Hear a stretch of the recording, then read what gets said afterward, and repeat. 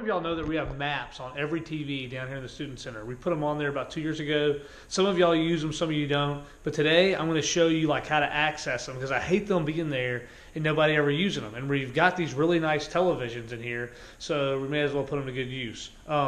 We have a remote here that I'm going to show you how to do it with. But here's how it works.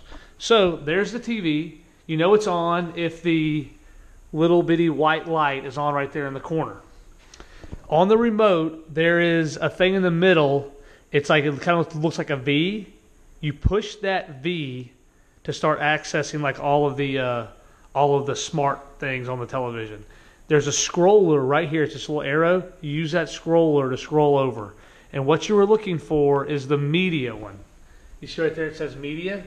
Once you get to a media, you hit OK on the remote and it'll bring you to you. Then up here in the top corner of the TV, you see where it says USB? That is what you want to hit on. If it's highlighted in like light blue, then it's okay to hit OK. So I'm going to hit OK. Then you can see music right there is highlighted in light blue. You don't want to go to music. You want to go down to photo. So you start scrolling down, you get to photo. See how it says photo? Once you get to photo, you hit OK on the remote. Then on this screen, it'll start off, it'll say start slideshow. You don't want to go there. See, that's kind of like highlighted lightly. You want to cursor over with the arrow, and you want to get, see how it says Holman Maps? You want Holman Maps to be lightly shaded in blue. That's what you're going to. There's a Holman Maps, and then there's Rose's Maps. You can go to either one. They're both pretty good. But once you get on Holman Maps, you hit OK. And whenever you get there, they'll all say preview not available. That's not a big deal. There's some type of a glitch in the system, but no matter what, we can still get to them. So you scroll over, get the light blue around preview not available, click OK. Once you hit OK, you get an option that says start slideshow or full screen. Go down to full screen. Right there you can see full screen. It's highlighted, then you hit OK. Then it says file not supported.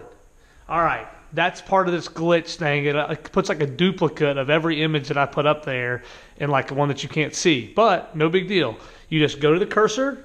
You can scroll right or left. If you scroll right, it's going to take you a while to get there. But if you scroll left, you'll get there right off the bat. And there's a map. And we've got the ministry of Jesus beyond Galilee, the judges of Israel, tribal allotments of Israel, just like a general map there. There's a lot of really good stuff that you can use here, and I just encourage you to use it. Say you want to use the Roses one. There's a back button on your remote. You hit back, and you keep hitting back till you get out to where you can go to photo again, and then you go to photo, and then you can go to the Roses Maps instead, and you can click on that and go there. It's the exact same way as the other one. But real quick, while I've got y'all here, let's come in here and I'm going to show you one other thing in the kitchen. If your remote goes out on your TV, maybe like the battery doesn't work, we have right beside the refrigerator, there's a door here, or there's a drawer, and inside the drawer we've got different batteries. We've got batteries for the TV remotes. We've got some highlighters, or some dry erase markers, and we've got pens. So y'all are more welcome to any of that type of stuff. Hope this helps. Have a good day.